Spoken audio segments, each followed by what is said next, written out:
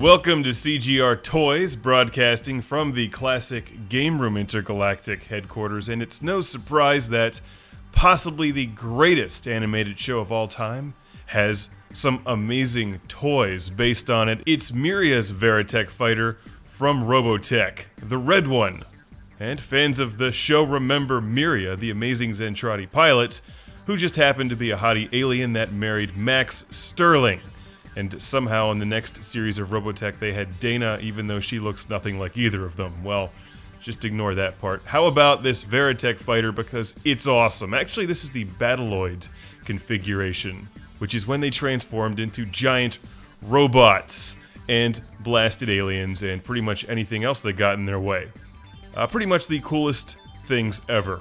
I mean, Robotech is one of the best shows ever, so that's really not a big surprise. And this is a 2001 release from Toynami that does not transform all the way into the fighter mode or the Guardian configuration, which is when it was like half jet, half robot.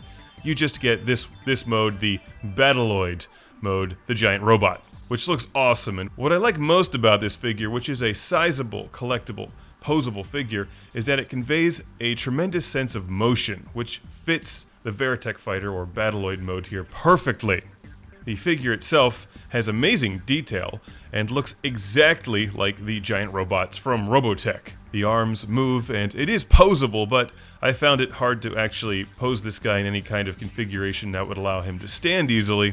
But if you try hard enough, I'm sure you'll find a way. The detailing on his gun looks awesome. It says UN Spacey. The hands look exactly like they should. It's like this guy exploded right off the screen. He does twist at the waist, his arms move, his elbows bend. He also bends at the knees and his legs swing back and forth. If you try hard enough, you can twist him into some kind of form that will allow him to stand on your desk or your shelves. Because Miriya's Veritech Fighter, the VF-1J, does make an outstanding display piece. And of course, he could kick the crap out of a bunch of Transformers too. Even Jetfire. In fact, especially Jetfire.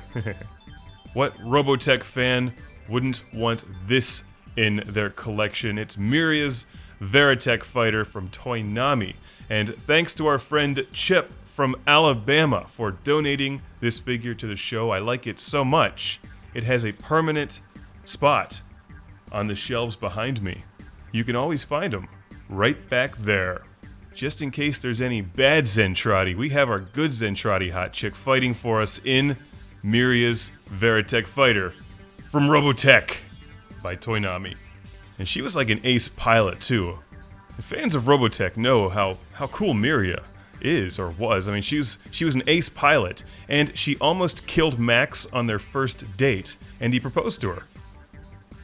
I mean, Max was the man. Most guys would have gone running after that, after, she tried to stab him and all. But not Max. Max knew what was up.